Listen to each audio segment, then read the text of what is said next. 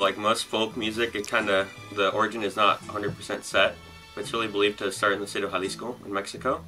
And over time, as people have migrated out of Mexico, it's traveled to other countries.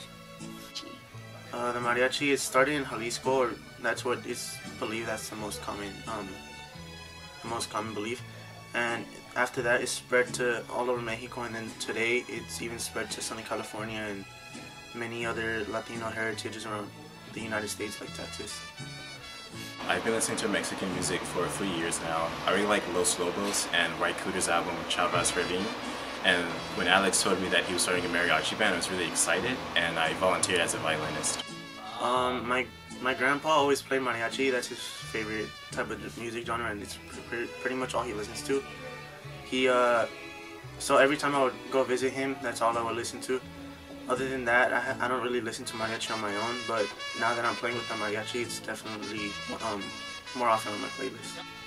Yeah, definitely as a child I listened to a lot of mariachi music. My parents would play it all the time, and it's really influenced what I listen to now that I think of it. Besides mariachi, I don't really listen to too much other music. It's just kind of what I listen to all the time. I see a lot of similarities between mariachi music and like rock, jazz, and bluegrass, and so it's a significant part of our culture and my identity as an American. It's definitely like in a very iconic section of the Mexican culture.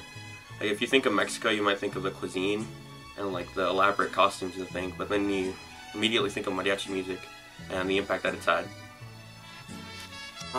It's just, I'm really proud of my Mexican heritage, and the mariachi is something that exposes that, and it really spreads my Mexican heritage, and it keeps the legacy of my grandpa going. We're Mariachi Mares. Find us today at lunch at the Cultural Fair and on April 17th at QSP Night.